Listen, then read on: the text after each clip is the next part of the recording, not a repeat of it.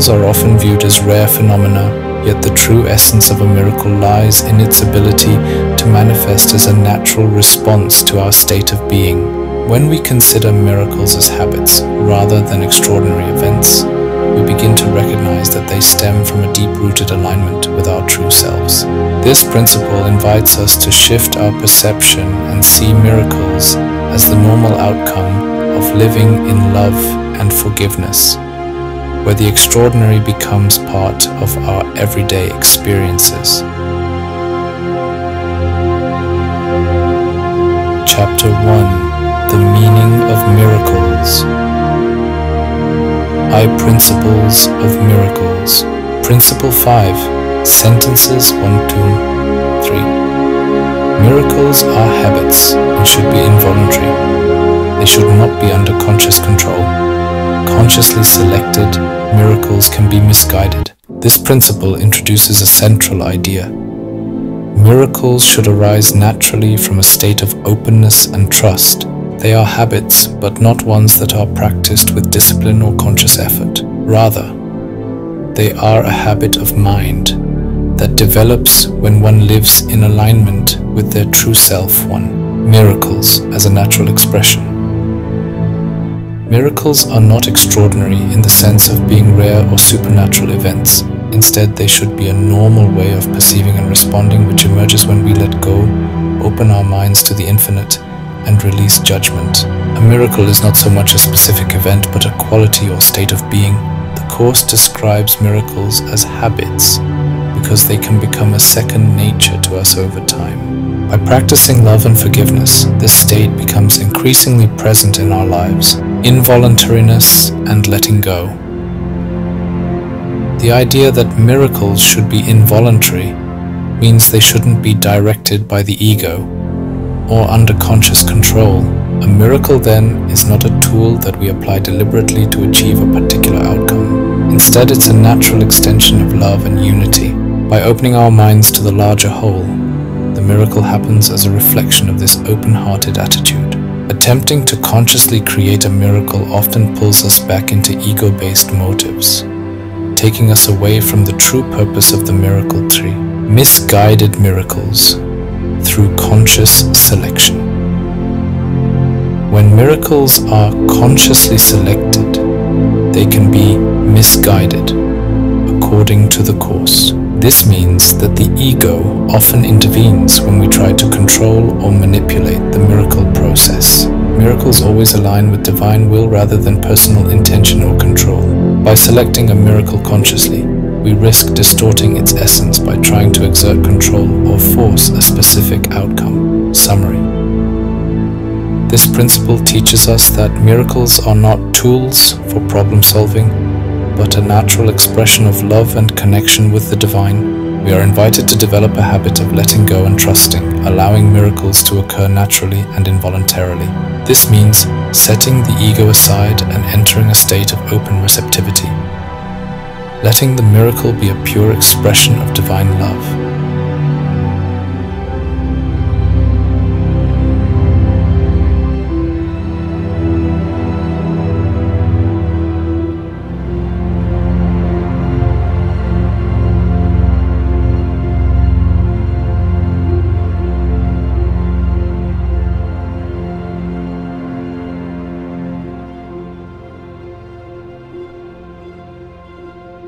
Ja, hallo und einen wunderschönen guten Morgen heute hier im Meeting, der Heilige Geist und seine Führung.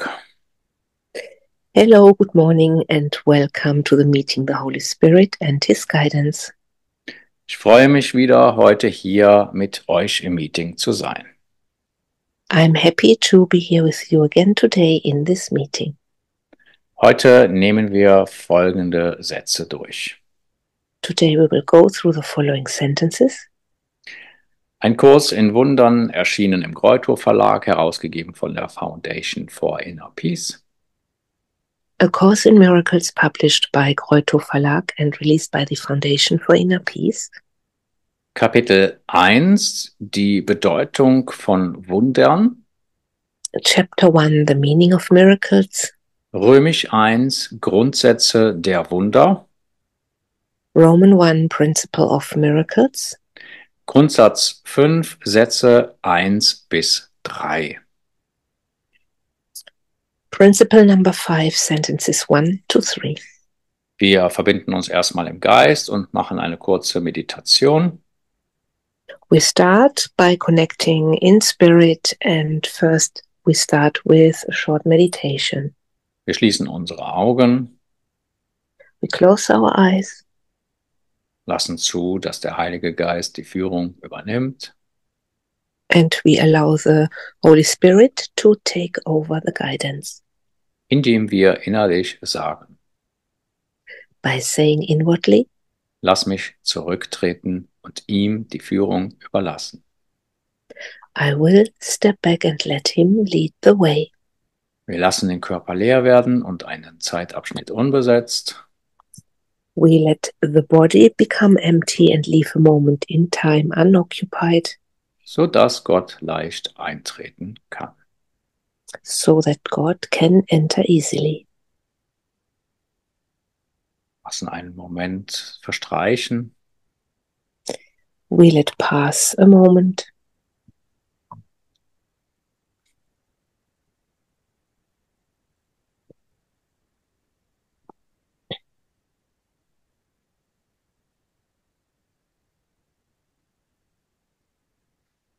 Jetzt kommen wir zu einer kleinen Feedback-Runde. We come to a short feedback round. Nihira, wie fühlst du dich jetzt in diesem Augenblick? Nihira, how do you feel right now in this moment?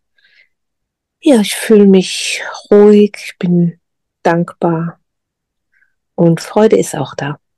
I feel quiet and content and this, I'm grateful. Danke, Nihira. Wir verbinden uns einige Sekunden mit dir in deinem Feedback. Thank you, Nihira, and we connect for some seconds in your feedback.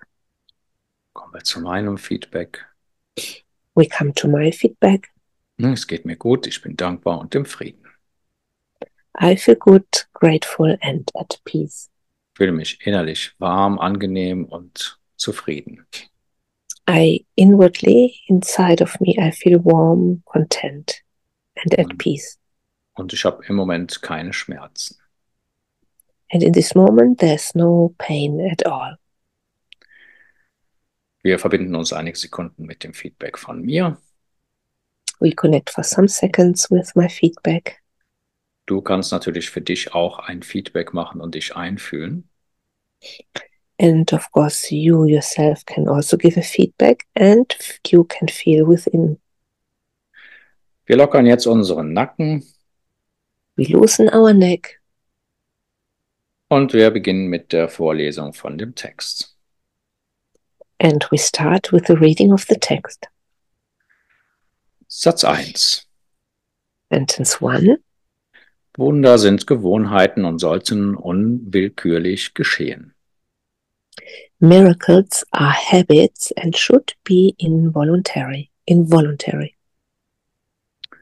Satz 2. Sentence 2. Sie sollten nicht unter bewusster Kontrolle stehen. They should not be under conscious control. Satz 3. Sentence 3. Bewusst ausgewählte Wunder können fehlgeleitet sein. Consciously selected miracles can be misguided. Jetzt fühlen wir uns nochmal ein und lassen das Gesagte und Gehörte im Geist sinken. So let's feel within again and we let sink in what has been said before. Und wir lassen es im Geist ausgedehnt werden. And we let it be extended within our mind. Haben wir nochmal eine kurze Feedback-Runde. Nihira, wie fühlst du dich jetzt in diesem Augenblick? And we have another short feedback round. Nihira, how do you feel right now in this moment? Ich spüre, wie so ein tiefer Sinken jetzt nochmal so eintritt. I feel like sinking a bit deeper. Something like this is starting right now. Danke, Nihira. Wir verbinden uns einige Sekunden mit dir in deinem Feedback. Thank you, Nihira, and we connect for some seconds with you and your feedback. Kommen wir nochmal zu meinem Feedback. And now to my feedback. Ja, mir geht es auch so. Also es wird nochmal ein bisschen ausgedehnter und deutlicher, der Frieden. Yes, I feel the same. It's like the peace is more extended and it becomes more clear. Ich fühle den Frieden Gottes. I feel the peace of God. Wir verbinden uns einige Sekunden mit dem Feedback von mir. And we connect for some seconds with my feedback.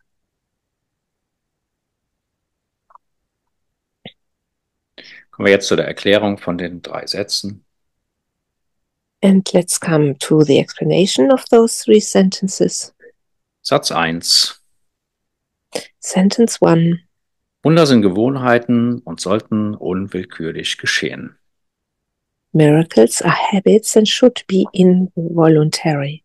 Wir lassen den Satz wirken und fühlen uns damit ein. Let's this sentence be working, and we feel also into this sentence. Ja, Nihira, wir diskutieren das mal ein bisschen aus. Was würdest du sagen, was bedeutet das, wenn hier steht, Wunder sind Gewohnheiten? So, Nihira, what would you say? What does it mean when here is written miracles are habits?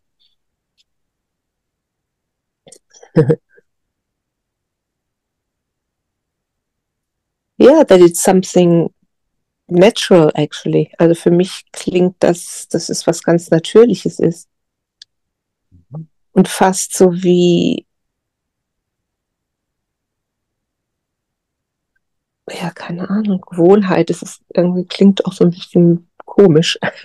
Eine Gewohnheit, eine Angewohnheit. Ja, also was komplett Supernatürliches. It sounds like something very, very supernatural.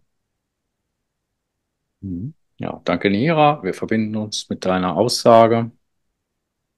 Thank you, Nihira, and we connect with what's been said. Also du hast gesagt, das ist etwas Natürliches, was ganz, sagen wir auch, Normales, wenn wir so dieses Wort jetzt mal einfach nehmen. So you said that they are something very natural or like normal. Wobei das Wort normal ist natürlich in der Mundart anders verwendet als die wahre Bedeutung, ne, weil das Wort Norm ist ja da drin.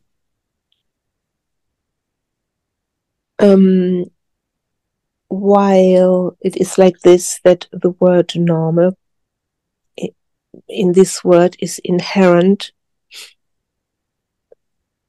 The word Norm. Ja. Weiß nicht, ob das existiert. Das Wort Norm, ja klar.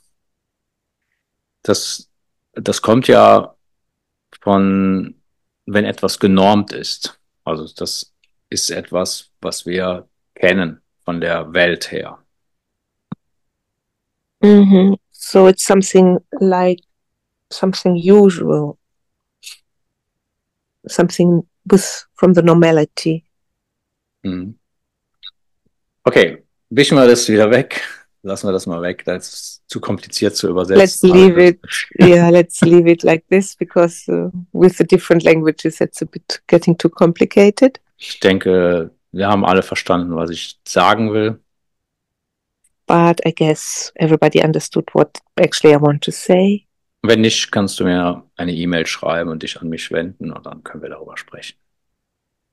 If not, you can send me an email and we can talk about it. Wir haben also festgehalten, was ist eine Gewohnheit? Also wir müssen uns darüber unterhalten, was bedeuten Gewohnheiten? So we need to talk about what are actually habits. Wenn man jetzt von dem Zustand des Himmels ausgeht. If we come from the state of being of heaven. Was ist dann der gewohnheitsmäßige Normalzustand? What is then the very normal, habitual state of being? Das ist jetzt das, was wir im Moment fühlen können, der Frieden Gottes. And this is what right now actually we are able to feel, the peace of God. Moment mal, ich muss mal eben die Katze reinlassen. Mal eben auf Stopp gehen. Katze guckt mich fragend an. Ja, also wir sind bei dem Thema gewohnheitsmäßiger Zustand oder Gewohnheiten. So now we are talking about the subject of habits. So, kannst du dir vorstellen, dass Wunder eine Gewohnheit sein können? Can you imagine that miracles are habits? Ich denke, das ist natürlich jetzt im normalen Denksystem, also in dem nicht normalen Denksystem, sondern in dem Denksystem vom Ego, im Ego-Denksystem, ist es schwierig zu verstehen. I would say that this is quite difficult to understand within the thought system of the ego. Wir hatten jetzt noch vor ein paar Tagen besprochen, was normalerweise vom Ego-Denksystem her, also von vom normalen Weltsystem, ein Wunder ist. So lately we were talking about what from our normal point of view, from the point of view of the world, actually means to be something, to be a miracle. Und da hatten wir so erkannt, das ist etwas, was selten vorkommt. And there actually we saw that on this level, it is something what happens rarely. Zum Beispiel eine Wunderheilung. For instance, a miracle healing. Jemand hat eine unheilbare Krankheit und ist plötzlich total gesund. So somebody has an illness which cannot be healed, and then suddenly they are healed. Oder jemand kann nicht laufen. Or somebody cannot walk. Und von dem einen Tag auf den anderen kann er auf einmal laufen. And then suddenly, from one day to another, they can walk again. Das ist von der Welt, vom Ego-Denksystem her gesehen, das sind Wunder. And those are miracles seen from the worldly level of the ego thought system. Hier sind wir aber jetzt im Kurs in Wundern und hier ist der Heilige Geist, das ist also das Denksystem des Heiligen Geistes.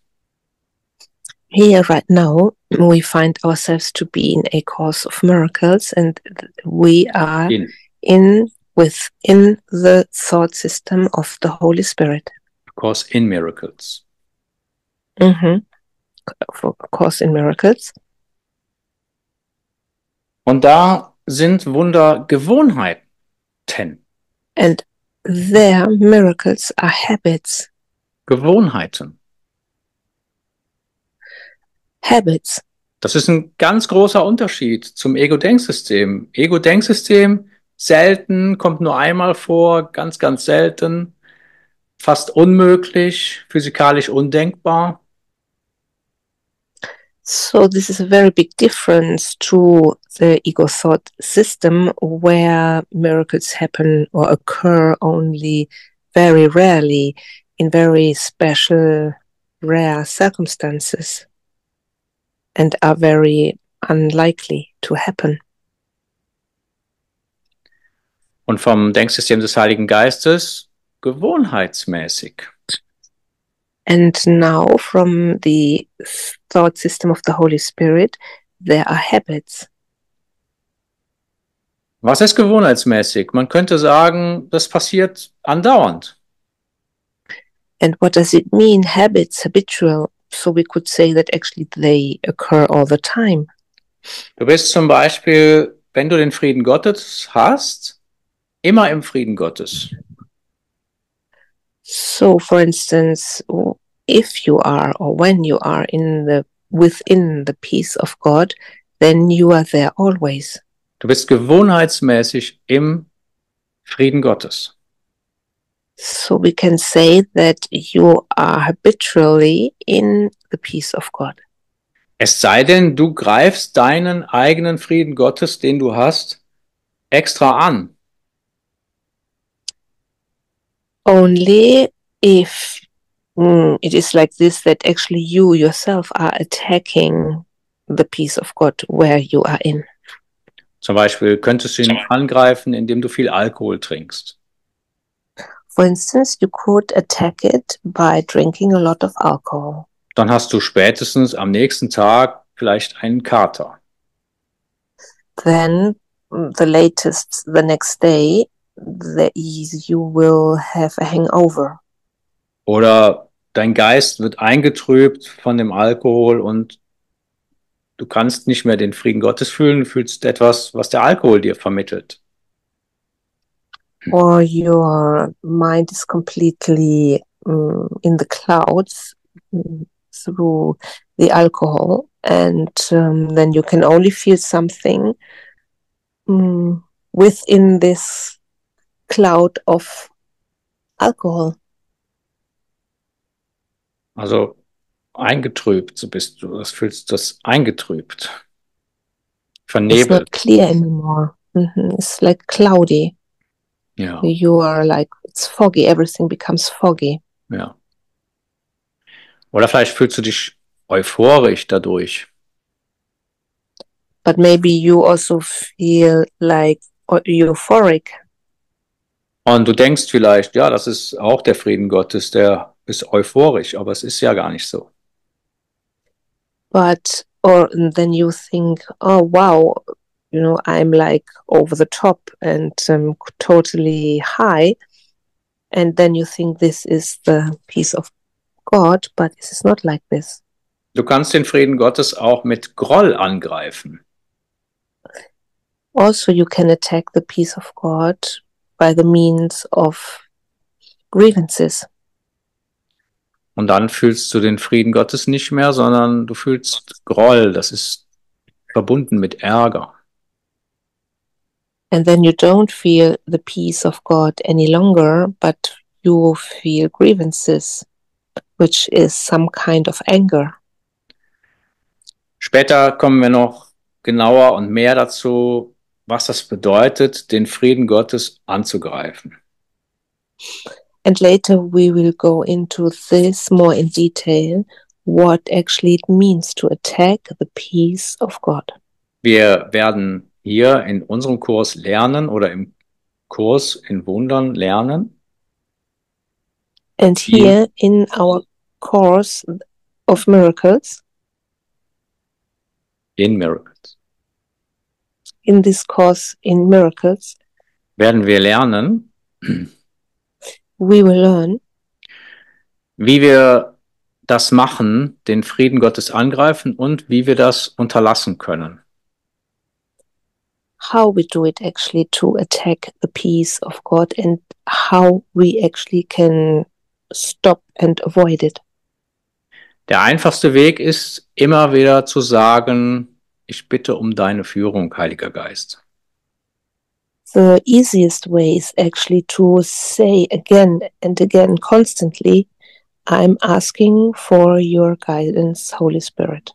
Weil wir wissen, etwas zu unterlassen ist schwieriger als etwas zu machen. Because we know by experience that it is much more difficult to not do something than to do something. Nehmen wir mal ein Beispiel. For instance, Nehmen wir an, du wärst ein Raucher let's assume you are a smoker. und du sagst dir morgens früh, And in the morning you tell yourself, ich möchte das Rauchen aufgeben. I want to stop smoking. Und spätestens am Nachmittag rauchst du schon wieder die erste Zigarette. And it doesn't take long until the afternoon that you smoke the first cigarette again. Oder vielleicht kannst du es noch ein bisschen nach hinten aushalten und abends rauchst du dann eine Zigarette. Or maybe you can push it a bit further and you only smoke in the evening. Du siehst also, wie es sich mit Gewohnheiten verhalten kann. So you see what it is about habits. Wir können auch Gewohnheiten zu Süchten werden lassen. Also, it can be that habits become addictions. Das heißt also, wir müssen lernen, andere Gewohnheiten zu unseren Gewohnheiten werden zu lassen. So that means that actually we need to develop other habits becoming our habits. Und das sind Denkgewohnheiten. And those are habits of thinking. Der Kurs in Wundern ist ein Geistestraining. Because in miracles is a training of the mind. Und was wir im Geist lernen werden, das sind Gewohnheiten. And what we are actually will learn within our mind, those are habits. Wir werden Geistesgewohnheiten lernen und diese Geistesgewohnheiten führen unwillkürlich zu Wundern. So we will learn habits of the mind, and those habits will, with no doubt, automatically lead to miracles. Aber wir haben schon im ersten Grundsatz gelernt, dass Wunder an sich spielt gar keine Rolle. But already in the first principle of miracles, we already learned that a miracle in itself is not important. They Was don't eine matter. Rolle spielt, ist die Quelle, What matters is their source, wo sie herkommen. where they come from. Und das ist die Liebe, das ist die vollkommene Liebe, das ist Gott selbst. And this is love. This is perfect love, and this is God Himself. Und alle Ausdehnungen der Liebe sind maximal. And all expressions of love are maximal. Und das haben wir im ersten Grundsatz gelernt. And this actually we learned in the principle number 1. Nein, ich muss mich korrigieren. Das war nicht der erste Grundsatz. Das war der zweite Grundsatz. Entschuldigung. I have to correct myself. This was der zweite Grundsatz. Es ist aber der erste. Nein, All expressions of love are maximal. Anyway, okay. Ja also, gut, aber es war vom ersten und myself. vom zweiten Grundsatz waren es Teile. Okay. Mm-hmm. So it was a mixture or examples of the first and second principle of in miracles. Aber das spielt jetzt auch keine Rolle, ob ich einen Fehler gemacht habe. Das ist nicht wichtig. And actually, it doesn't matter if there was a mistake. Weil die Quelle nur eine Rolle spielt. Because only what matters is the source. Und die Quelle ist die Liebe selbst. And the source is the love itself. Und wenn wir den Frieden Gottes in uns fühlen können, dann haben wir Zugang zu der Quelle, direkten Zugang. And when we can feel the love of God within ourselves, then we have access to the source. Und das ist eine Gewohnheit. And this is a habit. Wir müssen lernen, dass das gewohnheitsmäßig passiert. And we have to learn that actually this is happening habitually. Wir müssen nur lernen, das nicht zu verhindern. The only thing we have to learn is not to prevent this.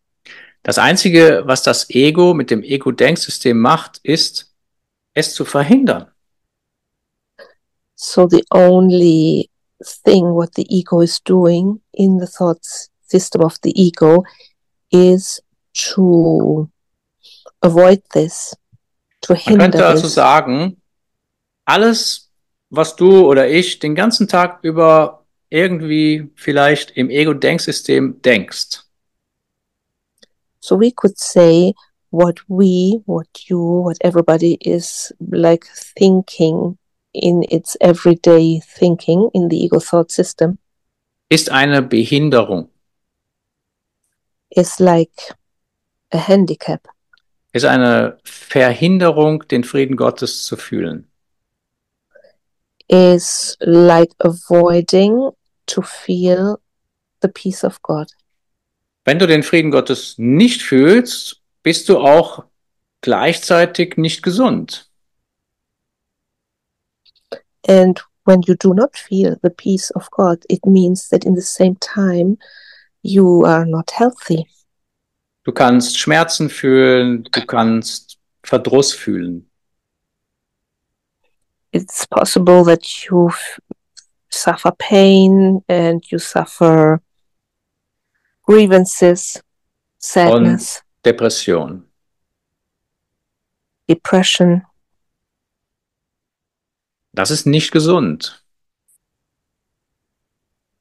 Der Körper reagiert damit auf als Nichtgesundheit. The body is responding to this or reacting with not being healthy. Der Körper an sich ist nicht real, er ist schon eine Illusion. Already the body is not real, it is an illusion. Wir kommen aber nicht ganz einfach vom Körper weg. But it's not that easy to get away from the body. Aber wir können zulassen, dass der Körper sich gesund fühlt oder dass der Körper sich krank fühlt. But we can allow the body to feel healthy or to feel ill. Vielleicht hast du manchmal eine lichtvolle Erfahrung, wo du siehst, dass du nicht der Körper bist, sondern das Licht der Welt. Klar, das ist möglich. And maybe sometimes you have a lightful experience where you can experience that you are actually not the body, but the light of the world. Wenn du immer diese lichtvolle Erfahrung hättest, könntest du den Körper nicht aufrechterhalten. If you had this lightful experience all the time, you wouldn't be able to maintain the body. Der Körper wird jedoch als Kommunikationsmittel für die Erlösung genutzt. The body actually is used as a means for, kannst du das nochmal sagen? Communication. Mittel zur Kommunikation. So the body is used as a means for communication. Das bedeutet, der Körper wird genutzt, er wird gebraucht. So that means the body is used, it's useful. Er wird gebraucht als Kommunikationsverbindung zwischen dir und Gott. It's used as a connection of communication between you and God. Und das, was du siehst, deine Umwelt, deine Mitmenschen und Gott. And what you see, your surrounding, the people around you and God. Das heißt, du siehst in deinen Mitmenschen früher oder später Gott. So that means that sooner or later you will see in your and the people surrounding you, you will see God. Wenn du die Mitmenschen verurteilst, kann das nicht funktionieren. And by judging the people around you, this is not possible to happen. Du musst also lernen, das Urteil Gottes über dich zu ergehen zu lassen. So what you have to learn is to let the final judgment of God come upon you. Das lautet folgendermaßen.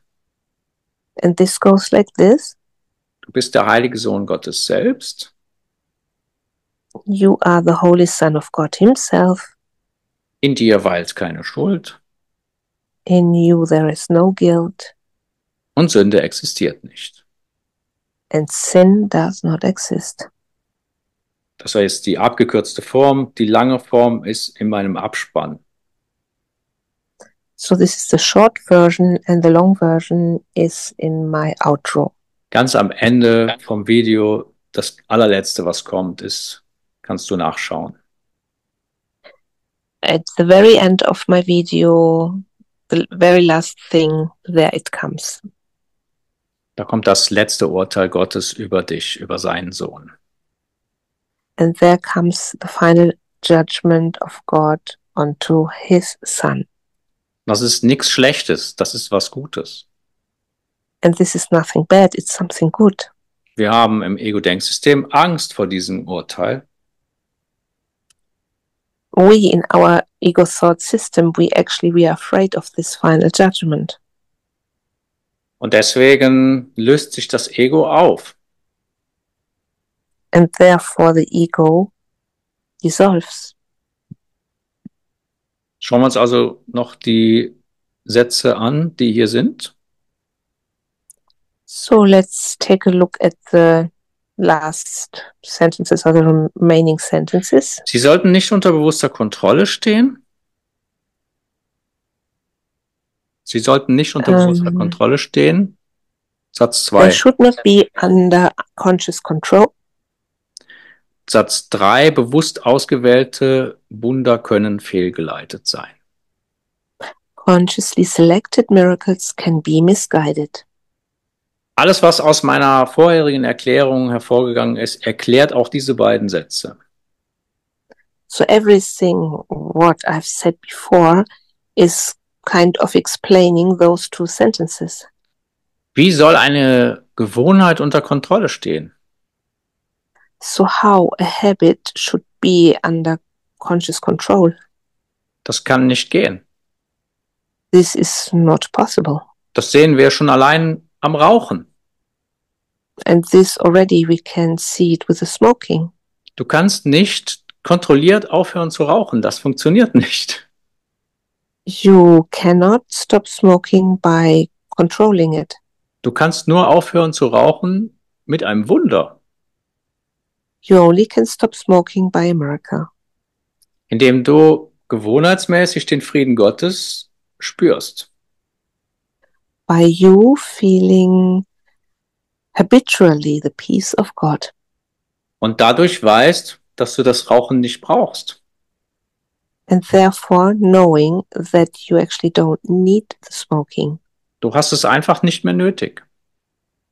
You simply don't need it any longer. Wir sind jetzt am Ende unserer Meetingszeit angekommen und ja, wir beenden das Meeting jetzt an dieser Stelle. Es ist genug erklärt worden.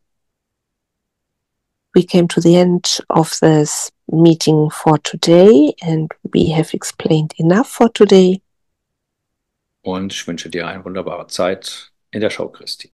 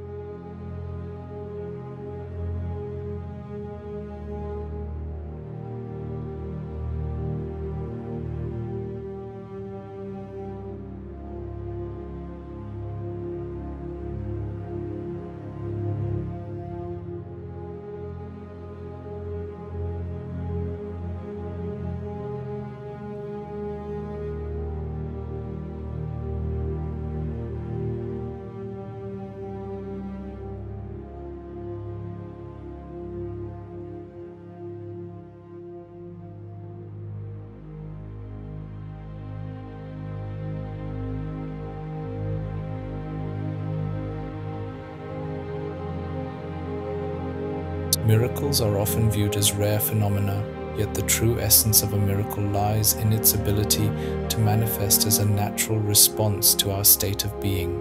When we consider miracles as habits rather than extraordinary events, we begin to recognize that they stem from a deep-rooted alignment with our true selves. This principle invites us to shift our perception and see miracles as the normal outcome of living in love and forgiveness, where the extraordinary becomes part of our everyday experiences. Chapter 1, The Meaning of Miracles. Principles of Miracles. Principle 5, Sentences 1 to 3. Miracles are habits and should be involuntary. They should not be under conscious control. Consciously selected miracles can be misguided. This principle introduces a central idea. Miracles should arise naturally from a state of openness and trust. They are habits, but not ones that are practiced with discipline or conscious effort. Rather, they are a habit of mind that develops when one lives in alignment with their true self one. Miracles as a natural expression. Miracles are not extraordinary in the sense of being rare or supernatural events. Instead, they should be a normal way of perceiving and responding, which emerges when we let go, open our minds to the infinite, and release judgment. A miracle is not so much a specific event, but a quality or state of being. The Course describes miracles as habits because they can become a second nature to us over time. By practicing love and forgiveness, this state becomes increasingly present in our lives. Involuntariness and letting go. The idea that miracles should be involuntary means they shouldn't be directed by the ego or under conscious control. A miracle then is not a tool that we apply deliberately to achieve a particular outcome. Instead, it's a natural extension of love and unity. By opening our minds to the larger whole, the miracle happens as a reflection of this open-hearted attitude. Attempting to consciously create a miracle often pulls us back into ego-based motives, taking us away from the true purpose of the miracle tree. Misguided miracles through conscious selection. When miracles are consciously selected, they can be misguided according to the Course. This means that the ego often intervenes when we try to control or manipulate the miracle process. Miracles always align with divine will rather than personal intention or control. By selecting a miracle consciously, we risk distorting its essence by trying to exert control or force a specific outcome. Summary. This principle teaches us that miracles are not tools for problem solving, but a natural expression of love and connection with the divine. We are invited to develop a habit of letting go and trusting, allowing miracles to occur naturally and involuntarily. This means setting the ego aside and entering a state of open receptivity, letting the miracle be a pure expression of divine love.